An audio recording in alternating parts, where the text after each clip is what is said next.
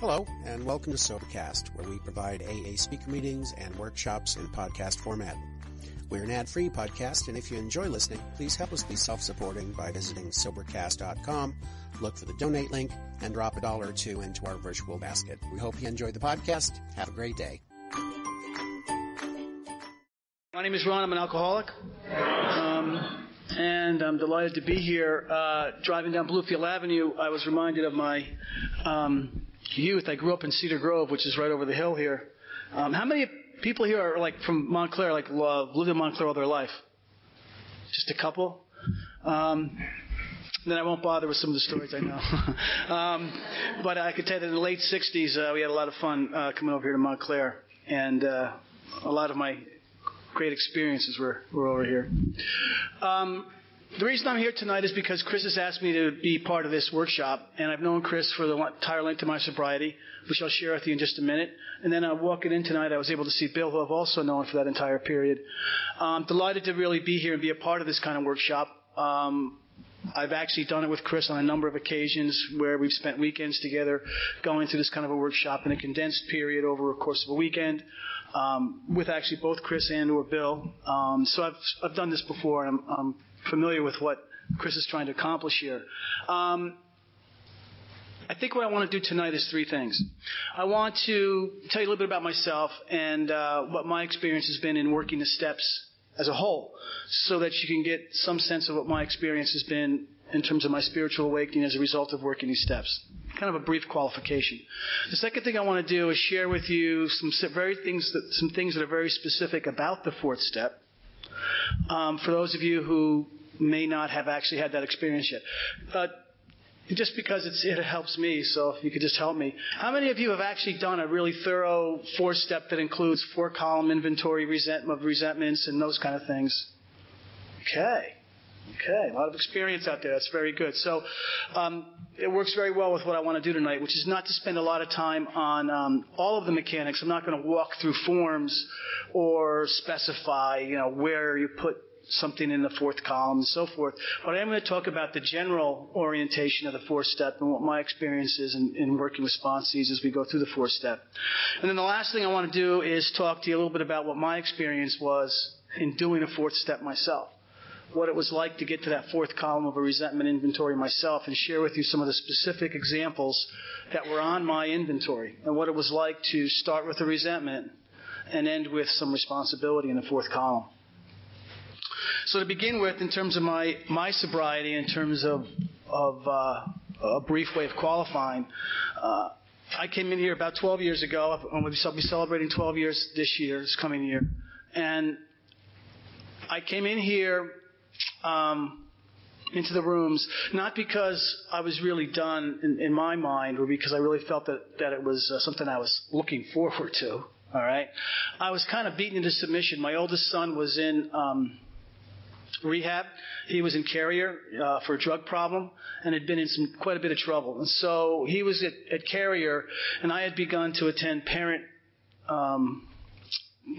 visitations there and parent meetings at Carrier with groups of like 50 people who were alcoholics and drug addicts and their parents and spouses and so forth. And, I guess the short story is after about the third time I went, all the counselors, I could feel them looking at me, and I don't know what my son was telling them, but it wasn't good, okay? And, and I got so scared. I know this is going to sound like I made it up, but I swear this is true. I was so scared and so intimidated by the third or fourth time. The way you go, you're supposed to do this way, you'll say, my son said, my name's Eric, I'm an alcoholic, and somebody, Mary, I'm an alcoholic. And then the spouses and the significant others would introduce themselves as, I'm Ron, I'm a parent. Or my wife would say, I'm Donna, I'm a mother. Or somebody would say, I'm Judy, I'm a sister. About the fourth time I went there, we're doing the introductions, and I could feel the counselors looking at me, and I'm just sweating, And they came around to me, and I said, I'm Ron, I'm an alcoholic, And the counselor goes, no, not yet you're not, but maybe you're right, And I'm like, God, I don't know what you're talking about. So the result of that was my son was living at home and continuing outpatient at Carrier, and he relapsed. Actually relapsed a couple of times. And we're supposed to have all the alcohol out of the house. And we did, but I was continuing to drink, and I was drinking into blackouts. And there were some really bad blackouts. I couldn't remember exactly what happened, and supposedly I wasn't drinking, and my son's relapsing, and the counselors are trying to figure out what the dynamics of our household are like, Meanwhile, my daughter was doing hard drugs, and she's in therapy, and that's another story I'll tell you about in a minute. So my son's trying to stay sober in that environment, and they call us all down, the family down, for a meeting. And, I'm thinking, that's a good idea because he's relapsed a couple of times, and we've got to straighten him out. And so we get there, and they talk to him for like 15 seconds, and then they all look at me. And they go, now let's talk about you. And I'm like, and one counselor got up, and she came across, it was like a circle. She came across, and she stood right in front of me, and she said, I know you. In that sort of assertive way. And I'm thinking, like, F you, And she says, no, I know you. And I said, well, what do you mean? Because I'm going to have it out with her, And she says, I know what you're thinking right now. Because what they had suggested was if the household couldn't become a more secure environment, that they were going to take my son out of the house and put him in a halfway house or some kind of safe environment. So I knew that was in the background. So she said, you know what you're thinking right now?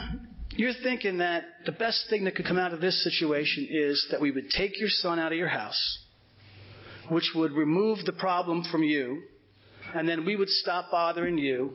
He'd be out of your life, and you could keep drinking. That's what you're thinking. And that's exactly what I was thinking. That's exactly what I was thinking. I was thinking, I need to keep drinking. Take my son. I mean, I know it sounds horrible to come out of my mouth, but that's what I was thinking, and she knew it. Because if they took him, then he'd be someplace else where they'd be watching him. And they wouldn't be phoning my house, checking up on me, and asking me if I'd been drinking. Maybe they'd leave me alone. So when she repeated that back to me, it sounded the way it probably sounded to you. All right? And I'm thinking, wow, how did I get here? To the point where, my son has ceased to become the most important thing to me. My drinking has. And it was like really getting kicked in the stomach. I was almost like ill, violently ill, So they wanted to, anybody who's seen an intervention on TV, how it goes, right? So they wanted to take me away to rehab straight from the room. And I said things like, well, I don't have my luggage with me. Oh, we could take care of that, And then, I've got very important business meetings tomorrow. Oh, we could take care of that. But I did talk my way out of it with the exception that the condition was this. I had to check in with my son's counselor every day. This is where I'd come to. I had to check in with my son's counselor to convince her that I was, living an appropriate life to allow him to live at the house. And one of the conditions was to do 90 meetings in 90 days and attend a certain amount of IOPs at Carrier or whatever it was. And I said, great, I'll do it because, I didn't want to go to rehab. And I went reluctantly to 90 meetings in 90 days. I didn't like meetings. I was the last one in, the first one out. I didn't know any names. I didn't have a sponsor, the whole bit. And then I fell in with Chris through no plan of my own, okay? And Chris has heard this story a million times, and probably Bill has too, but it went something like this. I went into a meeting, maybe it was kind of like this. Oh, it was much smaller, all right? And they were having a big book meeting. And at the end of the meeting, I noticed that they'd hand out forms. Now, of course, I wasn't there when the forms were handed out because I came late, So afterwards, I said to Chris, hey, could I see one of those forms? Now, he'd seen me around for a while. So he says, looks at me, sizes me up, and he goes, nope. Now, I knew this was going to be a bad conversation because he's a nice guy, right? And in AA, you're supposed to help everybody and, not supposed to say no and stuff. And, so this was not going to be good, right? So I said, oh, okay, well, fine. And I'm trying to walk away. And he goes, but if you come to my house, I'll show you what the form is for. And maybe I can explain it to you. Because without an explanation, it's really not much help to you. So I'm arguing, I don't want to go, no thanks. And the guy I had taken to the meeting was a guy from the VA hospital I'd given a ride to. Now, for any of you who know the guys who get into the VA hospital in the homeless program, any trip out of the VA hospital is like the best thing in the world. So he was riding with me, and he heard that there's an opportunity to go to somebody's house on a Wednesday night. maybe get coffee and cake and stuff, And he goes, yeah, let's go, Ron. You could drive me. And I go, I'm not driving you. I'm not even going. He goes, no, please drive me. We'll both go together. And so I went. And I was a complete atheist. I was in this program so reluctantly, you don't even know. I mean, it was horrible. I was more emotionally devastated than when I was drinking because I was getting clear on my harms. My harms were getting pretty obvious to me in terms of what I'd done to my family, in terms of abuse and just a lot of things were weighing heavily on me. And so I wasn't drinking, I was dry, but I wasn't by any means happy. In fact, I was going to meetings at that point, and I remembered a couple of meetings I'd raise my hand, and I'd just get started to share, and I'd just cry, I don't know what happened to me, I can't. And, I know what was going on, because I've talked to people since then, they're going like, oh shit, here's Ron, he's going to cry again, here's the crier, he's back. And so that's the condition I was at when I went to Chris's house. I went there a couple of times. I have no knowledge of what he told me. No knowledge. I just was driving this guy there, going through the drill, going home, forget it.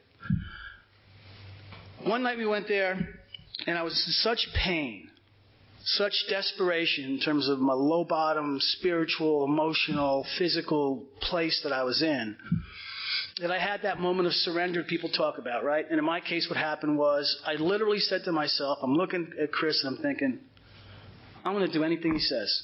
Screw it. I'll do anything he says. I don't care. My life is shot. I don't know where my life is going. My kids are, everything is out of control. My job, everything. I'll do anything he says. I'll just do what he says. And the reason I can remember it so clearly is because physically what happened was I picked up a pen or a pencil and started taking notes. There was a physical, emotional, mental surrender where I actually said, I'm going to really do what you say this time. What do you want me to do now? You want me to go home and do this? What section do you want me to read? I'm making notes. And I was physically engaged. I had changed. There was like a change. And I began to go through these steps. So within the first 6 months of my recovery, I had gone through a fifth, sixth, seventh, and eighth step with Chris.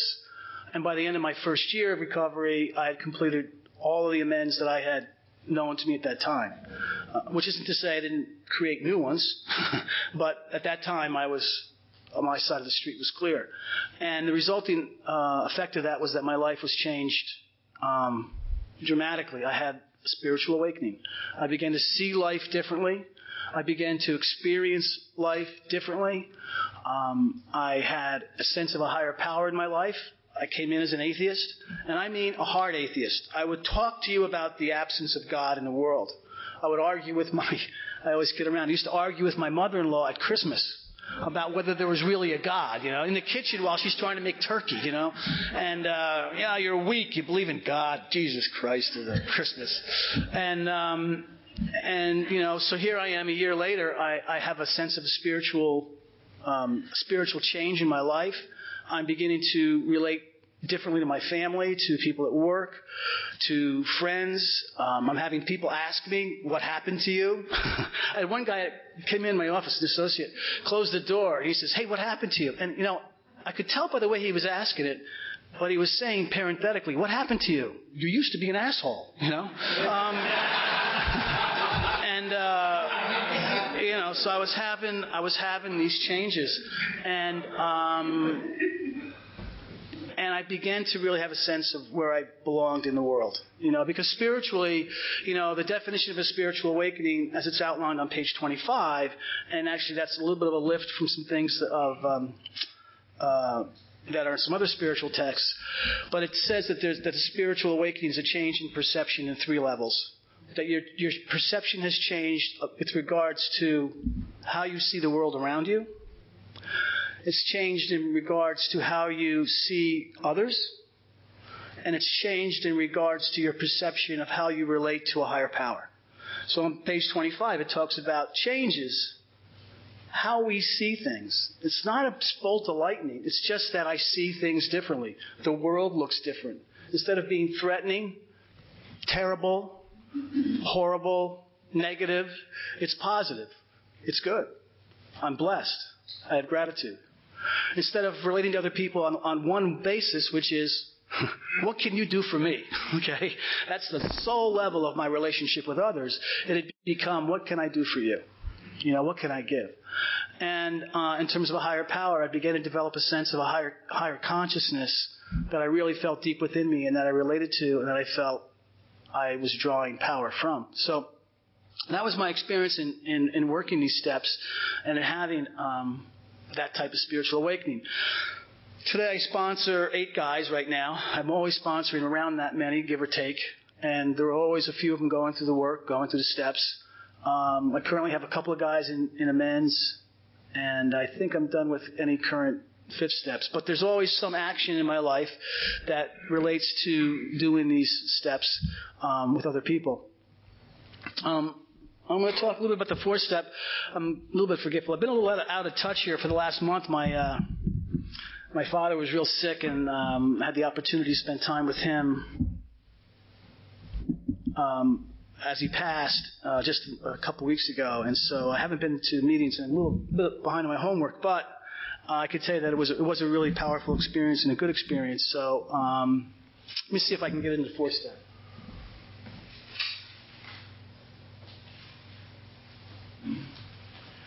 Before I do it, I want to say something that I want to make sure everyone understands clearly. I hope that everyone's come here tonight with, and remember this is a set-aside prayer, so don't get all pissed off at me. I hope everyone's come here with what I'll call a healthy sense of agnosticism, okay? And I really believe that. I believe that coming to a meeting and coming into this process requires some agnosticism. And I'm going to help you with that by explaining what the word agnostic really means. It was actually coined in the late 1880s by a scientist/philosopher named T.H. Huxley. So it's not an ancient word, okay? It's a word that was really applied during the 1880s. And in the 30s, when the book was written, the word agnostic really had a totally different understanding in our culture. It was a word that was literally 50 years old and had a totally different meaning than I assure you and almost anybody in this room understands. What Huxley said is, agnosticism doesn't mean you don't believe, and it doesn't mean you believe. It means you don't know. All right? But it also means you care. And you apply a rigorous discipline to understanding. All right? So when he applied it to spiritual principles and to God, it doesn't mean, I don't know if there's a God or not, and I don't care, I'm an agnostic. It means, I really don't know, and I want to find out, and I want to search, and I want to know for myself if there's a higher power. I want that experience to be mine. And what Huxley actually said is, you should be applying reason, this is a quote, apply reason as far as it will go. Okay? And so for those of us in a spiritual journey, we're going to apply reason as far as it will go. But it ain't going to get you all the way there, right? Because you can't prove there's a God. At some point, that's an inside job. You're going to have to develop that understanding yourself.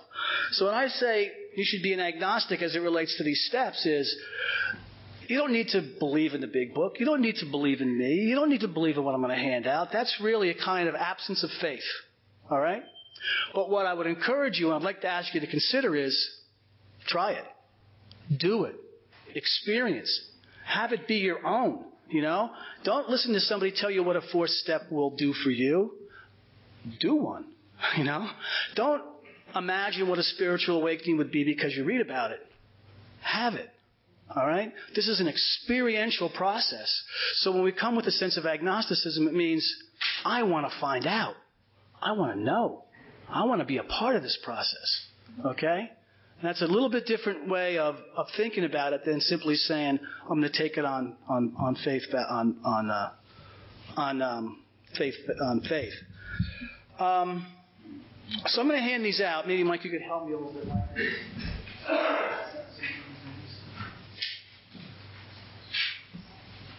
If they go around. Since you've done such a good job of getting so many people here, I think you've outstripped my copy machine.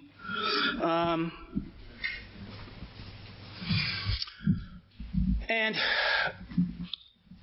I'm less concerned when it comes to a fourth step with what forms people use. All right? And there's a lot of them out there, and they're all good. That's my opinion. They're all good. So if there's a set of forms, I know Bill has got forms that he uses, and maybe Chris has got some, and I didn't bring any along tonight, but if you don't have a four-step form, I'm sure during the course of this workshop someone will get some into your hands. My attitude is, I even tell sponsees, hey, you want to do a four-step with me when we get to it, bring whatever forms along that you like. Okay? Bring the forms along. I'm not concerned with the mechanics of it, but I am concerned with what's on this page. This is an overview of what the fourth step includes. Okay? Now, before I get there's one thing I want to read, and I want to make a point of, because I think it's really interesting, and it's a compliment to Bill Wilson. And I don't know if it's been pointed out before, and if it has, then I apologize. And maybe Chris will correct me on it. But in each of the steps, now one of the things is the big book isn't written with today's standards of sort of headings and subheadings and bullet points and all that kind of stuff. It's not a PowerPoint presentation. But it has a lot of interesting logic to it and things in there that when people point them out to you, really provide interest to me anyway, and maybe will provide interest to you. In the first three steps, Bill makes a point of, in a way, kind of foreshadowing or introducing the next step in the preceding step. So when you read in more about alcoholism, he's at the end of that chapter, he goes into great detail about insanity. Because in the next chapter, we agnostics, he's going to talk about higher power restoring us to sanity. But the sanity discussion takes place in more about alcoholism, really, okay? In step 3, everything you need to know about step 4 is introduced, all right? And it's very, very powerful. So on page 62, within step 3, at the top of page 62, it says this: Are not most of us concerned with ourselves, our resentments? We'll get to that in the fourth step. Our self-pity. And then it says selfishness, self-centeredness. That we think is the root of our troubles. So it doesn't say, hey, one of the things that's going wrong is selfishness. It says it is the root of all our troubles.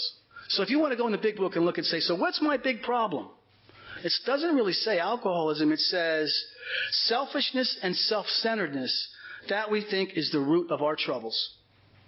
Driven by 100 forms of fear, okay, our self-centered fear, self-delusion, self-seeking, and self-pity, we step on the toes of our fellows and they retaliate. Sometimes they hurt us, seemingly without provocation, but we invariably find that at some time in the past we have made decisions based on self, which later placed us in a position to be hurt. That paragraph, which is before the third step prayer, before the third step promises, kind of buried back there in the early part of the third step, is the introduction to the fourth step. It really tells you what's going to happen in the fourth step. Because in the fourth step, it's all about us, okay? When we get to the ninth step, it's going to be about others. But in the fourth step, it's about us. What do we really know about our own behavior? What do we really understand about the nature of our true self? I mean, I don't know about you, but me, it was not much, okay? It was a lot of BS that I put on masks to tell you who I was, to show you who I was. But it wasn't who I really was. Our troubles, we think, are basically of our own making. They arise out of ourselves. And so this introduction in the third step is sort of a way of preceding the fourth step. The third step concludes with asking God for help. But it's left us with this thought in the back of our heads that, wait a minute, you're telling me I'm causing these problems? How do I address that? How do I solve that? Above everything, we alcoholics must be rid of this selfishness. We must, or it kills us. And then it goes into some God discussions to really lead us into the third step. It says, God makes this possible. But the preceding paragraph in third step on page 62 is basically your introduction to the fourth step. And what it's really saying is that self-centeredness is the root of all our troubles. And I'll tell you this. You can pick almost any religious text in the world, and I'll show you where it basically points that out. It's in Christianity. It's in Buddhism. It's in just everything that I can think of. It really talks about this whole nature of us primarily dealing with ourselves. All right? And the idea really is later we're going to find out that the more we can give, the more we empty of ourselves so that we're kind of an empty vessel for God, the more He can fill us up. But first of all, we need to deal with how selfish we really are. How selfish we really are. And so the fourth step is a tool to do that. And it's through the fourth step that we address this self-centeredness. And it's throughout the inventory. So let's go to the page. The page says there's 4 parts. I mean, I'm just going to, some of these for most of you are probably overkill, but we'll just go through them quickly. There's 4 parts. There's a resentment inventory, there's a fear inventory, a sex harms inventory, and the one that often gets left out is a sex or relationship ideal. I know many people who just haven't done that. It just hasn't been part of the process. But it's clearly outlined in the big book as the 4th element of inventory. Now, one of the things I want to point out, and the reason I've highlighted some sections on this page is, I think it's easy for us to do the 4th step and approach it in a mechanical fashion, which means I've got to write. Give me that goddamn pencil. I got to write.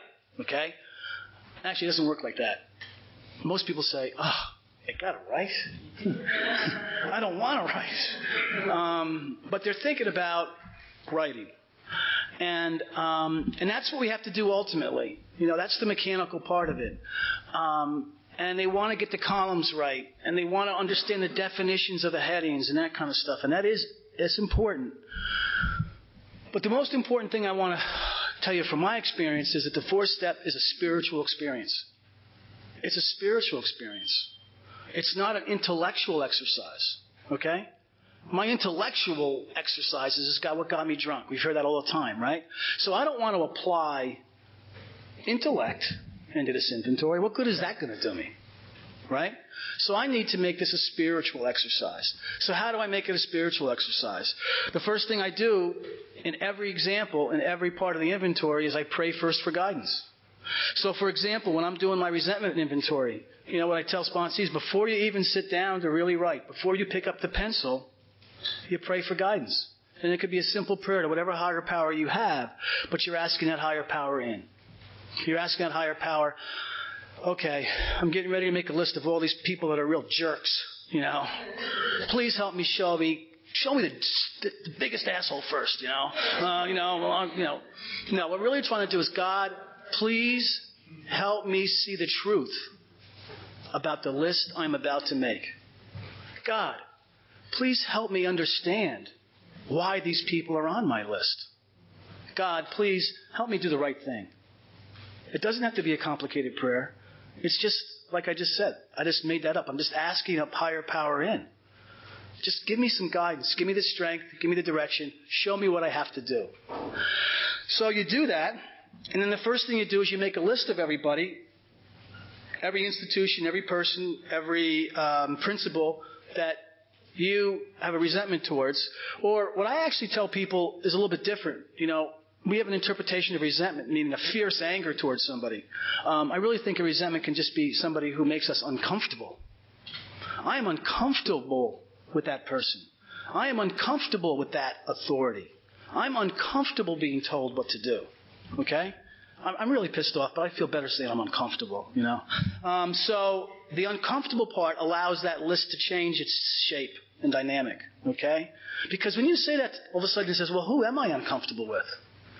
And if you're uncomfortable with them, then you've already told yourself something that's pretty important. They're taking up space in your mind. Okay? Because anybody I'm uncomfortable with, I'm thinking about. Okay? So we make the complete list. Then we complete the first 3 columns. Okay? Why we're angry, how it affects my pocketbook, my self-esteem, my sex ideals, whatever those 6 questions are. Get the first 3 columns done. And again, before we go to the 4th column, this is the most important part of the resentment inventory as far as I'm concerned, is we stop, and the directions from the big book say that we pray for every individual on our list. Okay? And the prayer is asking God to show us tolerance and to guide us towards, because that is a sick person too, how can I be helpful to that person? So I know why I'm angry at that person, and now I'm going to pray about that person, seeking knowledge of how I can be patient, tolerant, and helpful. And then I can fill out the fourth column and look for my dishonesty, my self-centeredness, and my fear. All right? But without that prayer, we're just moving right through.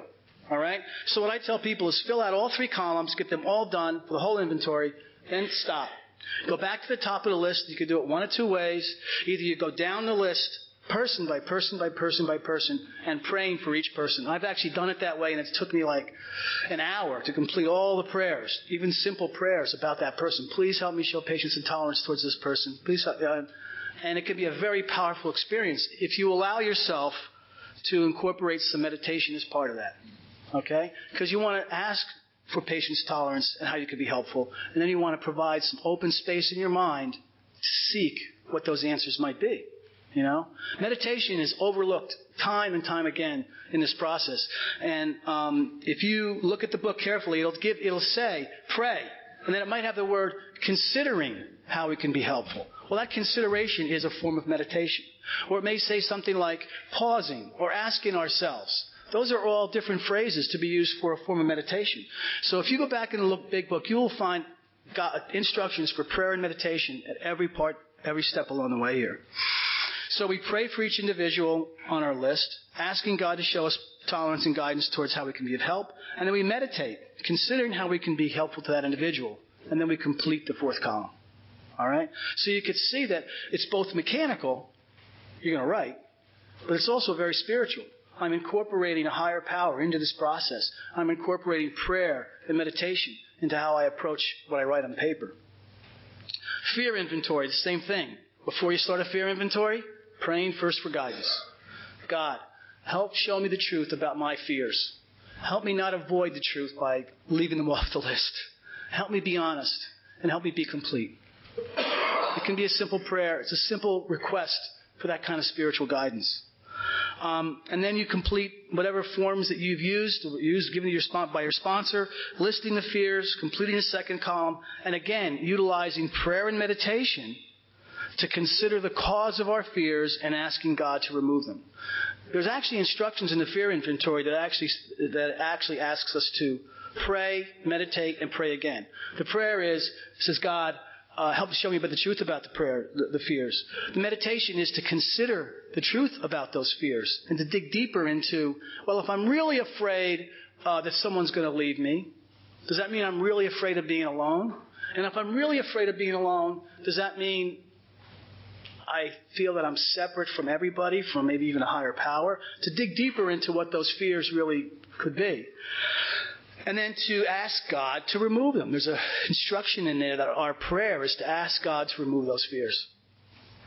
The sex harms inventory, same thing. Whatever form you've been given to use by your sponsor, great. I'm not going to go through the specific form. But the first thing you do before you pick the paper or the pen up is to pray first for guidance. And then once you've completed the inventory, you pray for guidance and meditate on those harmed. And it actually has instructions in there. It says, meditate on those harms and your pattern of conduct. So what are you going to learn in meditation about how you treat others? The sex harms inventory is meant to show us not only the harms we do, but the pattern, how we do them over and over again, especially to, who's our favorite target in sex harms inventories? The people we love the most, okay? You'll find that over and over and over again, you know? For anyone who's married, you know, I don't want to get this too deep, but, you know, if your wife is, if you got a wife, she lives in the house with you, she's going to get a lot of crap, you know? And just because they're close to you, they're the people we live with, they're the people that we spend time with, and they're the people we often take for granted and are most likely to harm. And then the last part of the fourth step is to do a sex relationship ideal. It's called a sex ideal in the big book. I always insist that it be defined as a sex relationship ideal. And the instructions in the big book are very specific there as well. praying first for guidance, and meditating on the foundation and the characteristics you would look for in future relationships and your own willingness to live up to these ideals. Think of it this way.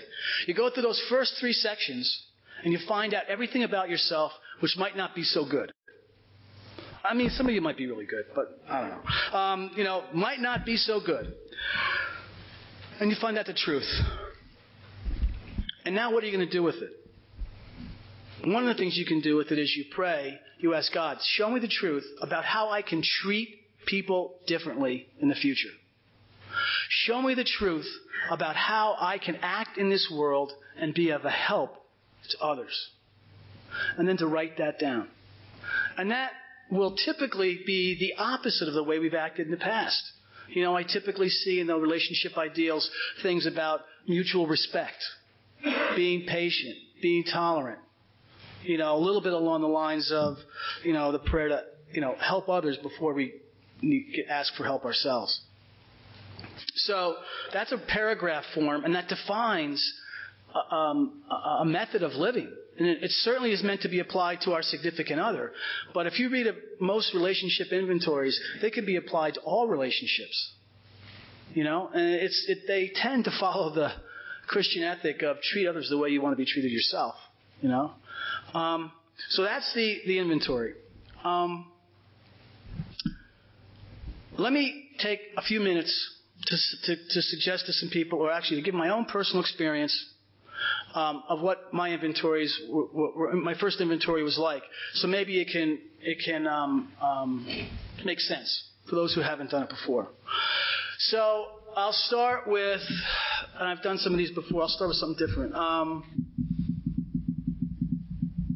I'll start with my employer, okay? So my employer, okay, my boss, he's not doing things right. He's taking the company down, you know what I mean? He's driving it into the ground. If only he would do it my way, okay, everything would be great. Because I can clearly see where the growth opportunities are for this company. And the reason I'm so upset is he's not listening to me. He's not respectful of my ideas. He doesn't see my potential. He doesn't understand how much I can contribute. Those things which really aren't very self-centered in nature, but which are stuck in my head, right? It affects everything. It affects my pocketbook. It affects my sex ideals. It affects my self-esteem. Everything in that column is affected.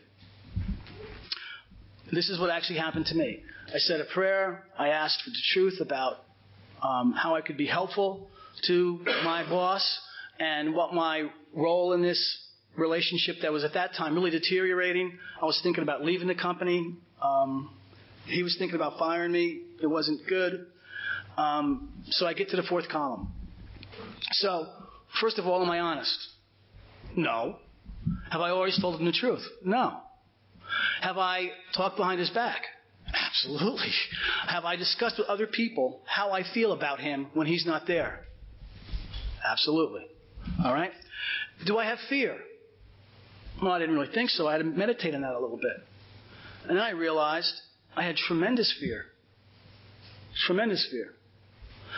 And the primary fear was if he was right, as I thought about it, if he was right, then all along I've been wrong. Now, I don't want anybody to think I've been wrong. I'm afraid I'll look bad. I'm afraid I'll look stupid. I'm afraid he'll think I'm stupid. I'm afraid I don't even know how to do my job right. The only way I can do that is to convince other people that he doesn't know what he's doing. So I was doing that out of fear. Self-centered fear. I wanted things my way. I wanted people to believe I was smart. And I was doing it at his expense. Because if I can convince you he's dumb, then by definition, maybe I'm smarter. All right? So I was dishonest. I was full of self-centered fear. And I was completely selfish. Because I wanted everything to be done my way. All right? When I saw that, I realized that I had done nothing to really contribute in a healthy way to the company, that I had done nothing to really do anything in a cooperative fashion, and that I was going to have to change the way I acted as an employee. My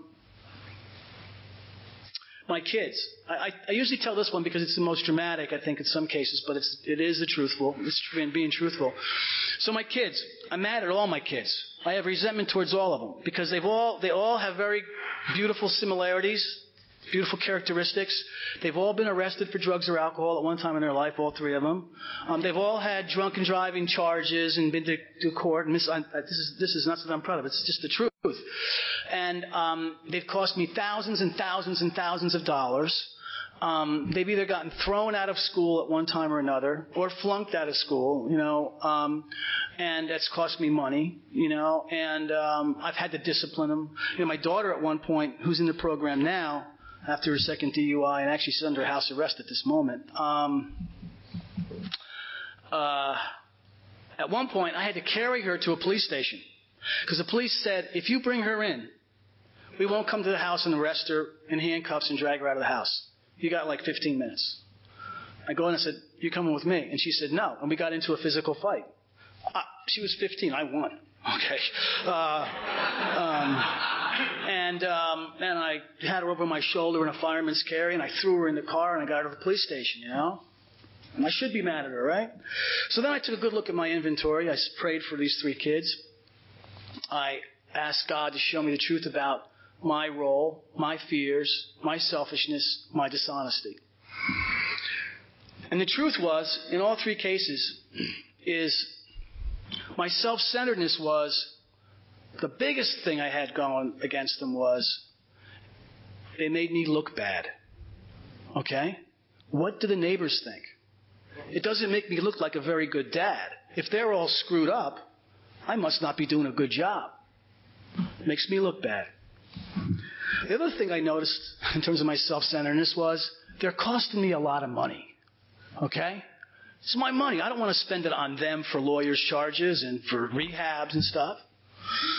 And then I looked deeper into how honest I was, and the honest part was I began to realize that the truth was I had a fear that I wasn't a good parent. And the fear when I went deeper was I did not know how to be a good parent. And anyone who's parent knows that, so if we don't know how, our best fake out face and mask to put on is be angry, okay? Tell them you got to do it my way, because it sounds like you have a way, okay? If you do what I say, you're going to be okay. It makes it sound like you're an authority. Really, in the back of my mind, I had gotten married at 21 and began having kids right away, and I really, all my life, when I did an inventory, I realized I never felt I was a good husband. I was afraid that I didn't know how to be a husband. I was afraid I didn't know how to be a father, and that my self-centeredness was really all about me. And as I made this list, it wasn't about, gee, I'm concerned about their future well-being, or gee, I really want them to be spiritually healthy in the future. Those thoughts never occurred to me. It was, they're costing me money. They're making me look bad. That was the truth. And wow, that's a kick in the head, okay, for anybody who's a parent, That's the truth. And I went through that inventory. I had similar experiences with my wife, where I always wanted to be in charge. Because even when I thought she was being smart, I didn't want her to get up on me, so I had to act smarter, not give her a chance. And I was being completely self-centered in the relationship.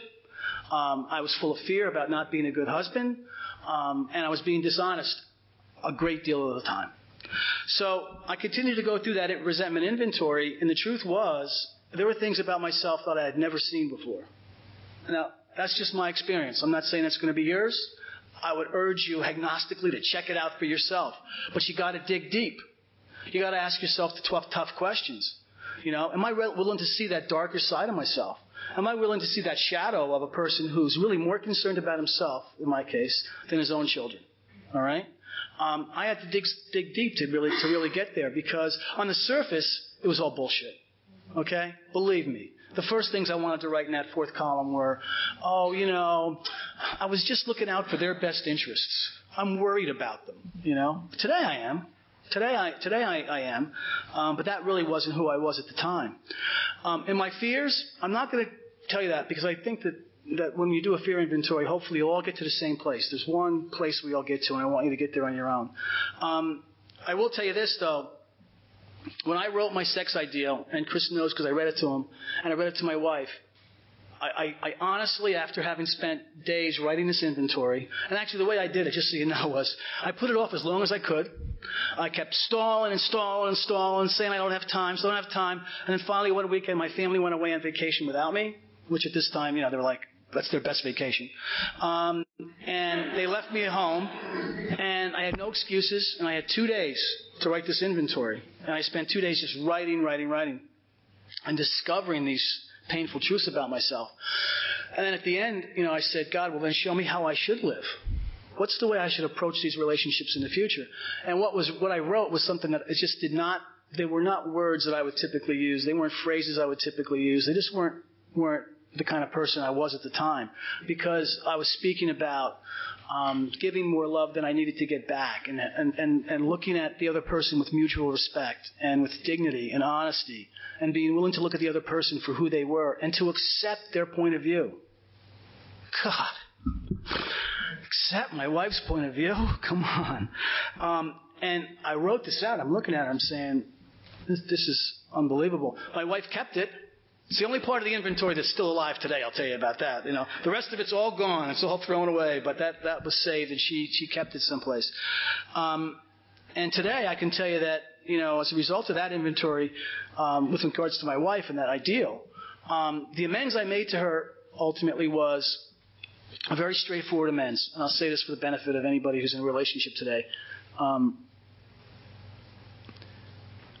I made amends to her for 27 years or whatever it was at the time, or 20 some odd years of putting her in a place of being less than. Okay? Your ideas aren't as good. Mine are better. You don't know how to take care of the kids. I'll tell you how to do it. Oh, I better do the finances. I don't think you'll understand. Okay? And treating someone with the lack of dignity and the lack of respect that they really need. And so my simple amends to my wife was, I went through the amends process, explaining what my harms were and asking the 3 questions. But ultimately what I did was basically said, I've allowed you to live a life where you felt less than. And she actually burst into tears and she said, actually what you did is you made me feel small. And we can abuse other people by making them feel small in a relationship. Now, unfortunately, she's really big. I don't even have a checking account. She has all the checks, all the finances, everything. We got that straightened out. And I get an allowance. Hey, come on. And my kids get a real charge out of it because they'll say things like, Dad, you think you ever ran this house? Come on. Are you serious? How drunk were you?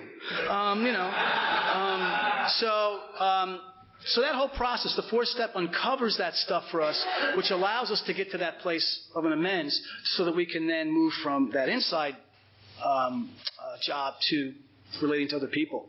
I'll say that I'm blessed to be here tonight, and I'm grateful that I was able to be a part of this meeting. And hey, one last question, spiritual question. How many of you, don't say what it is, how many of you know what phase of the moon we're in tonight? That's it? We're in a full moon, folks. When you go out there, it is luminous, okay? It is beautiful. You want to have a good experience tonight? Go out. The night is clear. I drove all the way over here just checking out the moon. All right? You want to be spiritually alive? Check it out.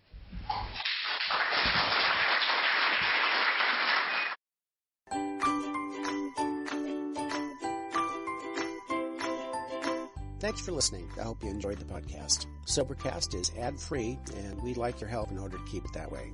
So if you'd like to help us be self-supporting by pledging $1 or $2 a month, visit Sobercast.com and look for the donate links. Thank you very much.